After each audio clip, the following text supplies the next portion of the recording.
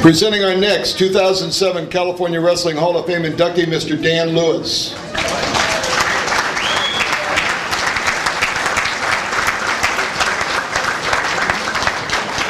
Dan's presenter is Paul LeBlanc, one of his Fountain Valley High School teammates. And might also mention his coach was Wayne McCallion.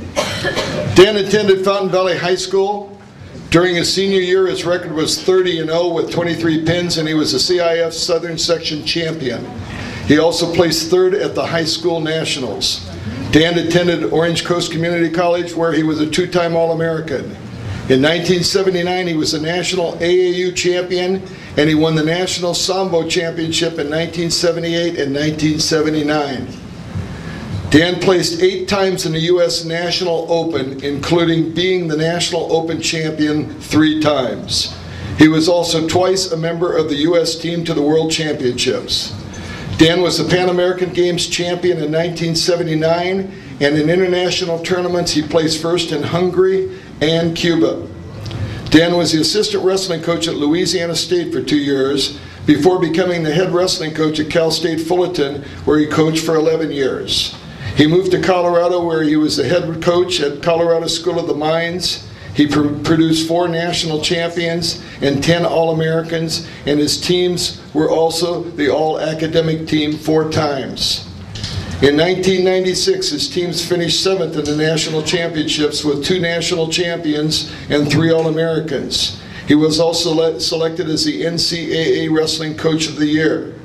Dan is presently the Associate Director of Athletics at the School of the Mines, and just recently it was announced that Dan has returned to coaching and will be the head wrestling coach next year at the Colorado School of Mines. Wow.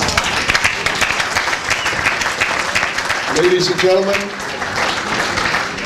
inducted into the California Hall of Fame, Mr. Dan Lewis.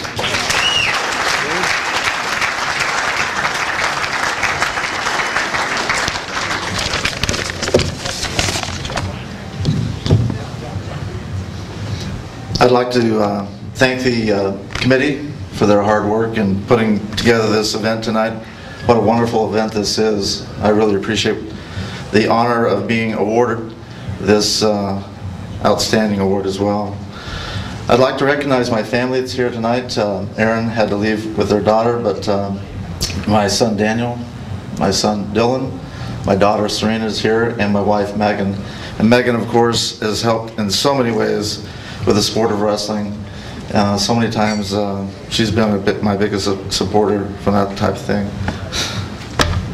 I've crossed off about 7 paragraphs right here because I know that's a real good thing. But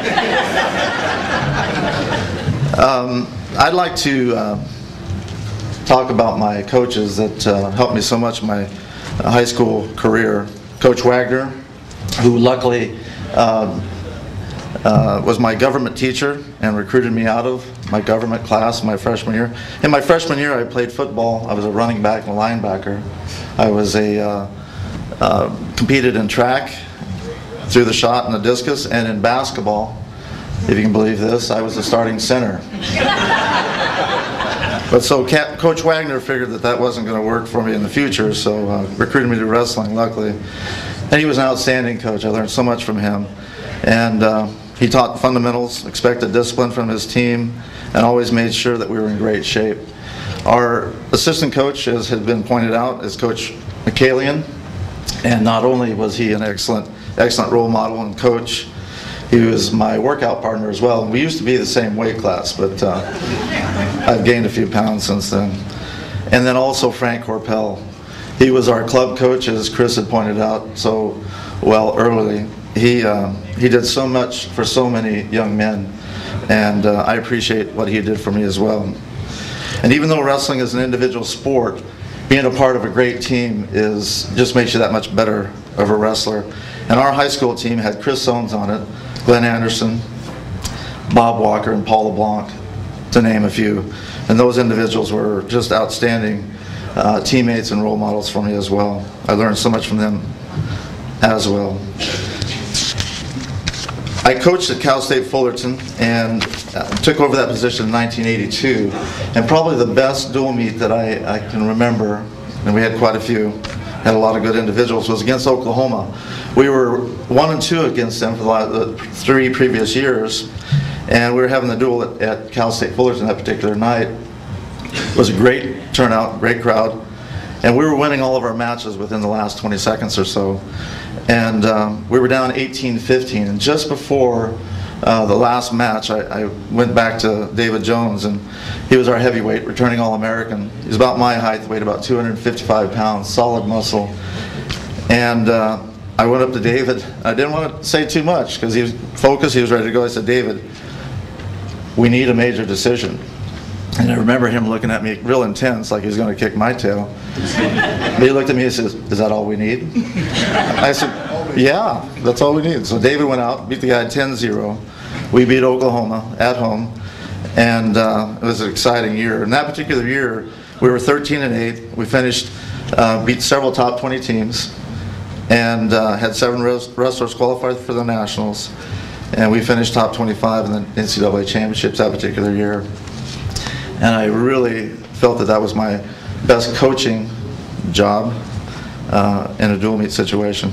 I do want to say, as Dennis pointed out earlier, this is a very close-knit group community, the wrestling community. And I feel blessed to have been a part of this community over the years. The community itself, the coaches, their spouses, the wrestlers, their parents, and the officials, in my opinion, they're all very hardworking.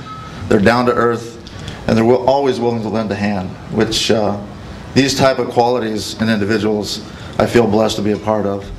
Again, I'm extremely honored by this award, and I appreciate it very much. Thank you.